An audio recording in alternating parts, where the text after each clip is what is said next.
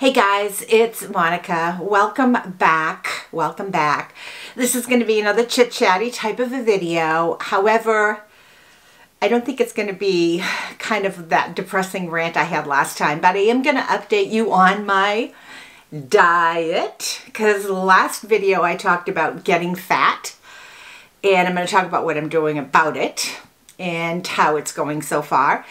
And I'm going to update you on something I've been experimenting on my face, which is kind of really funky, and then also wig updates. I got like some exciting wigs this week to talk about, but I know not everyone's into the wigs, so if you're curious about my most recent wig buying experience, stay tuned to the very end. I'll put timestamps below so that those of you that are here just for Wig Talk, you can go right to the very end and you can enjoy the Wig Talk, and I can tell you all about this and my buying experience. So, stay tuned.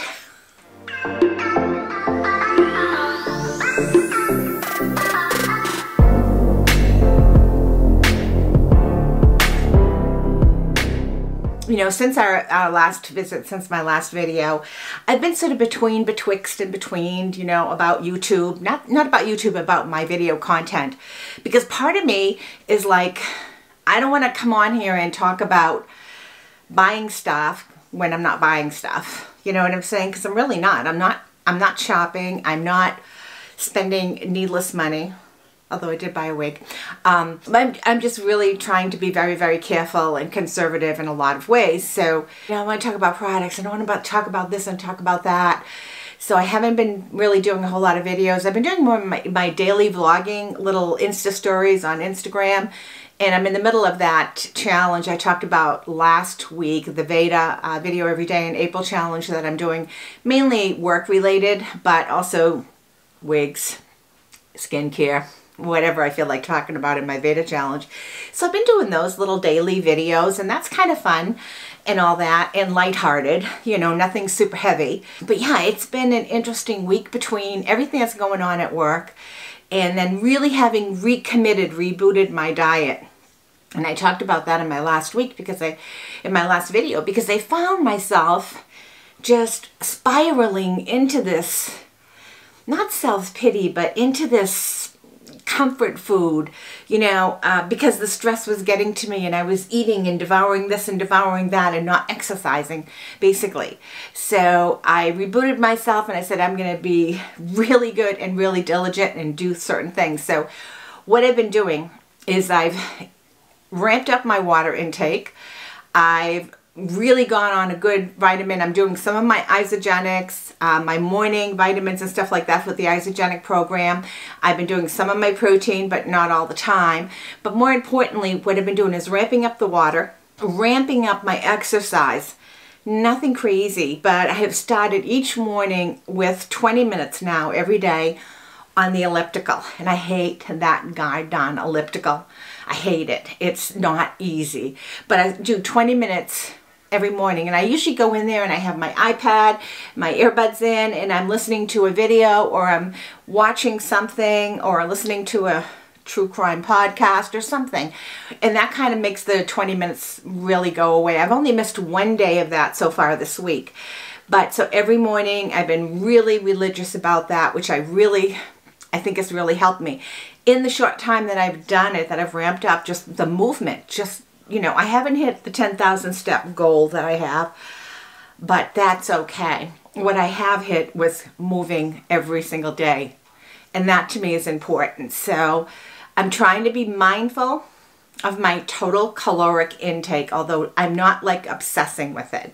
I'm not at the obsessive stage. I want to slowly take off the weight I've gained. If I can do it slowly, that's going to be awesome. That's really what I want to do. That's what I've been doing, you know, water, trying to eat more healthy, make more conscious choices, because I realized that the more and I've been doing that elderberry vitamins, elderberry supplements.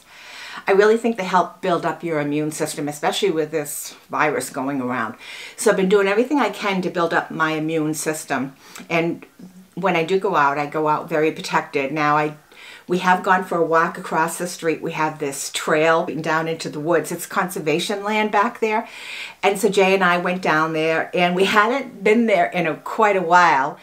I think 2 years, maybe 3 years since we've walked down there. And it was the funniest thing because we came upon this like cabin or this structure. Wow. I wonder who it belongs to. It belongs to the guy that owns the land. You are being videotaped. Smile. That's pretty cool. Little fire pit.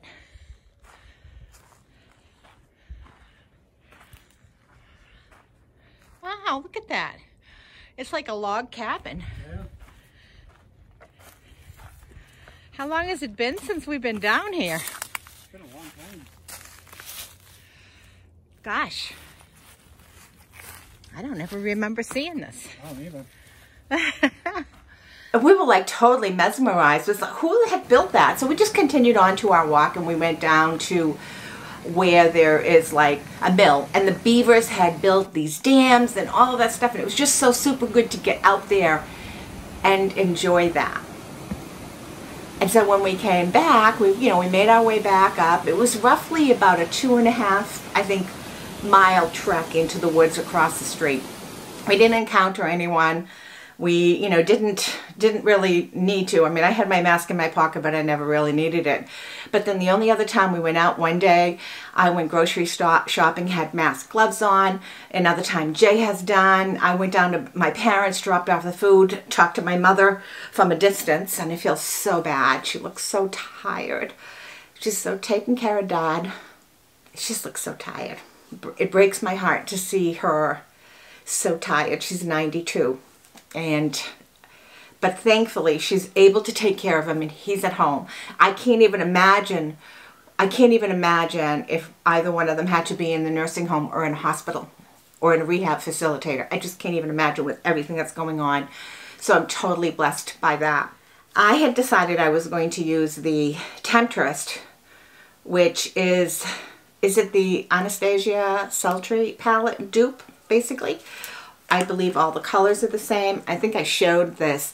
So I had decided, because I have a number of different palettes, that I was going to try to start using them, because I kind of gravitate to the same ones, and I want to see what else I can do. So all this week I worked with just this palette, and it was challenging for me because the colors for me were limited. I had a lot of browns, I had a lot of beiges, I did have some grays. I was able to mix some of the colors, which was amazing. I actually mixed the shade Whisper, I think it's called, with blush and also with lace together, and I got a little bit of pink tones out of it. So by the end of the week, I got really super creative with this palette, and I was really surprised. So all week I've created probably, well, I've used it 7 days, so I've created slightly different looks. Basically the same color theme though, but slightly different looks. So I decided today I was going to go and use another palette I hadn't touched in a while, and this is the Naked 3. And I'm going to cover this up, the mirror. I know many of you probably says, no, these are old palettes. These are not new palettes. So this is the Naked 3. When I first got the Naked 3, and I know many people love this, but when I first got the Naked 3, I was like using it, and there was nothing in here that was dark enough for me. I like to have a little bit more of a dark around the outer V. I really like to kind of play with it. So today's the first day of using this since I got it. I don't know when I got it. I think I've used it twice. So today's the first day I've used it. And I will have to use my crayons. I call them crayons. They're I have some that are the NYX. They're the white ones and the pink ones. And then I have my favorite are the Ultra Beauty ones that I have like 4 or 5 of them.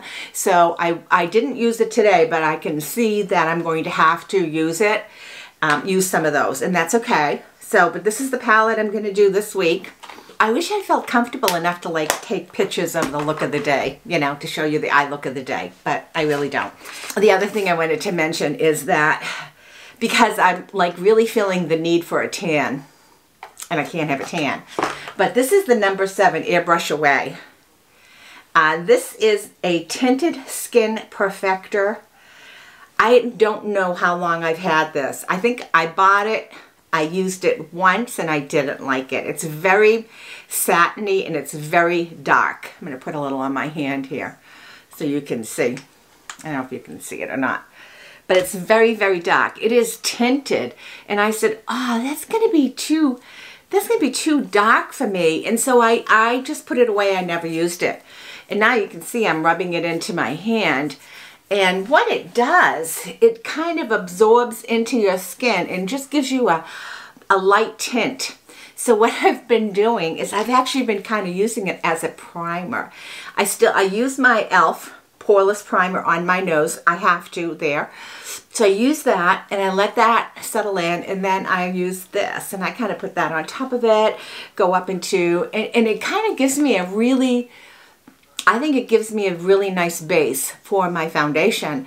And so whatever foundation I'm using that day goes on top of it. And I've been alternating between my CYO using my Estee Lauder Double Wear, but most of the time it's my CYO on top of this, and it's held up fantastic. I was like so super happy I tried it again. So I mean, I was going through all my stuff and I'm like going, all right, what am I gonna do? You know, I'm not going shopping, I'll try something else. So I got that. One thing that I got accepted for a product review from Octoly, and this is Clarins, and I was kind of really looking forward to this because this is their Hydro Essential Moisturizing Reviving Eye Mask. It's actually really nice. Oops, I didn't want to put it on. I've only used it a couple of times. I just rub it in. No scent, but very, very rich. And that's what I really like around my eyes. So I got that via Octoly from Clarins, complimentary in exchange for a review. And so far I'm liking it, but it's only been a couple of days. So I'll let you know how I like it as I continue to use it. Hair talk. What do I have on my head? What is Monika wearing? This week I've gotten 3 wigs. 2 for review and 1 that I bought. And one that I have gotten that I'm going to film, I haven't filmed yet, which is, I'm really excited because I have not tried a Tressolure wig at all. But this was a wig that was sent to me from Wig Studio 1. It's Tressolure Skylar. I really am looking forward to reviewing it. Right now I have, and the directions tell you, you know, before you plop a wig on your head, you need to shake it. You know, you need to hang it upside down, shake it around and all that. But the style of this is really pretty, and I'm really looking forward to reviewing it because I think the color is very close to colors that I wear, and that I really like.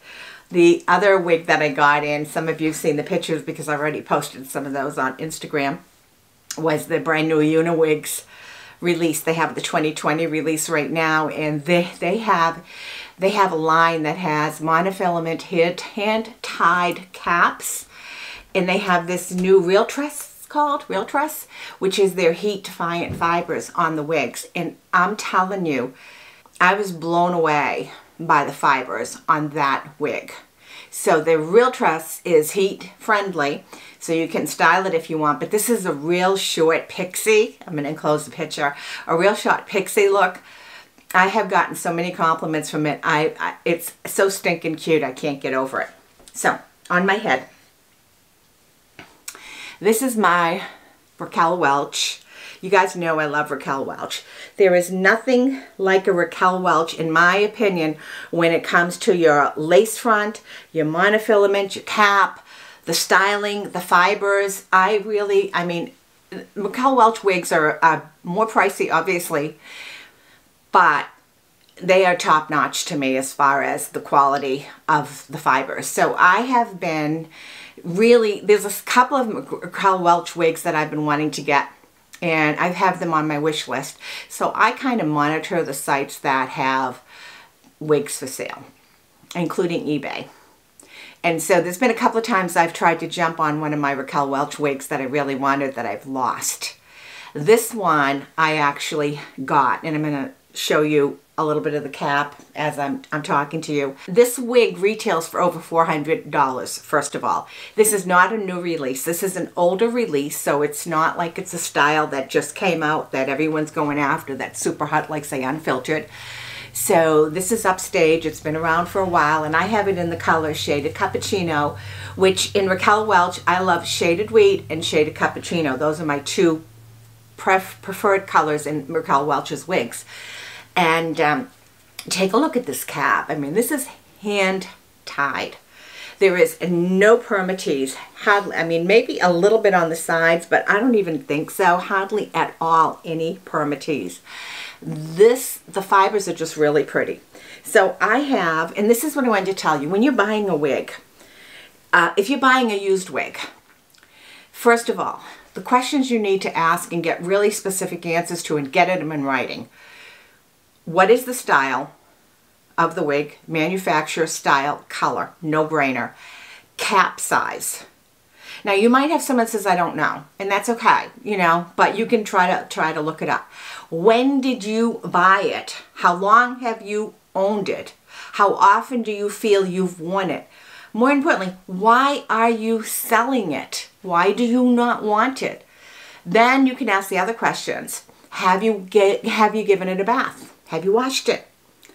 Have you heat styled it?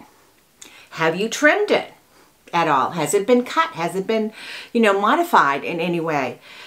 Are there any smokers in your house? Any pets that could have been near it? Any odors that the wig has? These are the types of questions you need to ask the wig seller if you're buying a used wig privately. Now, if you're buying it like off of eBay, you can check the ratings, but even off of eBay, I saw a very popular wig reviewer selling a wig on eBay. All of her pictures were there. It was beautiful, Raquel Welch. It was dirt cheap. I looked at the pictures and I said, wow, I can't believe she's selling that wig that dirt cheap. I think it was Editor's Pick. And I think it was in shaded biscuit. I mean, it was beautiful, right?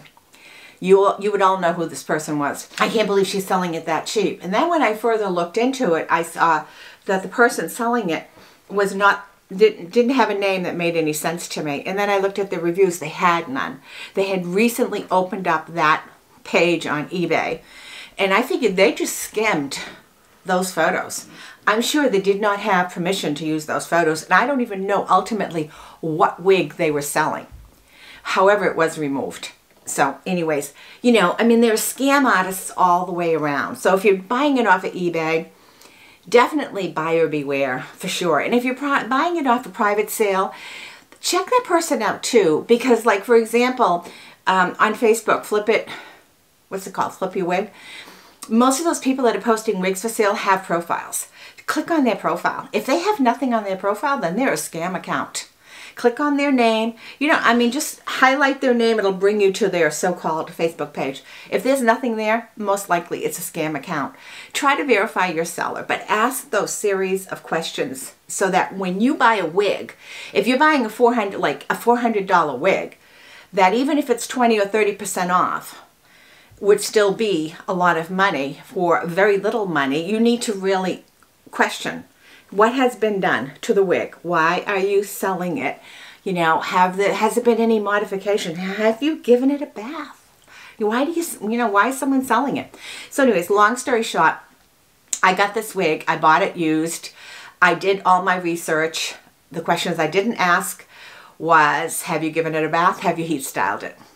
And when I opened up the package, the first thing I smelled was downy, fabric softener type of a smell. Really overwhelming. And I was kind of shocked because she had said that she only wore the wig 2 or 3 times. And I'm thinking, well, if you're wearing something 2 or 3 times, why do you really have to give it a bath? You know, or if you're giving it a bath to sell, you know, I'm thinking, oh, is there an odor? So anyways, and then I couldn't tell. You know, I couldn't tell if it had been modified. It looked shorter to me than I expected it to be. But then again, I have 9 inches, and a lot of the models that wear these, or even some of the reviewers, they have shorter faces, so the wig looks longer. In the back, slightly flipped. I've seen somewhere it's been a huge flip. So, I don't know. But I love the wig. I'm very, very happy with it. The downy smell is thankfully dissipating, but it really brought to the forefront that for those of you that might be thinking of buying a used wig, it's one thing if you're buying it off of someone you know. I mean, I wouldn't hesitate if I was buying a wig from Marlene or from Taz or, a legitimate people that I know, that I wouldn't hesitate. But when it's someone you don't know, yeah. Better yet, buy it from an established retailer, like Wig Studio 1, or if you want to buy a Uniwigs, buy it off of a legitimate retailer. That's my wig spiel. This is my Raquel Welch UpStage, and I think I have my Uniwigs wig review coming one time during the week. It's a short video, and then the other video I'm recording probably tomorrow is going to be my Tressalure from Wig Studio 1. I so appreciate all the wigs that I get from Wig Studio 1. I can't wait to share this one with you guys because it's really pretty. It's really pretty. So thanks so much for spending a little bit of your time with me tonight, and I hope you all are well. And yeah, I just hope you're all well. We'll get through this time frame. Life will get somewhat back to normal. So, thanks guys. Bye-bye.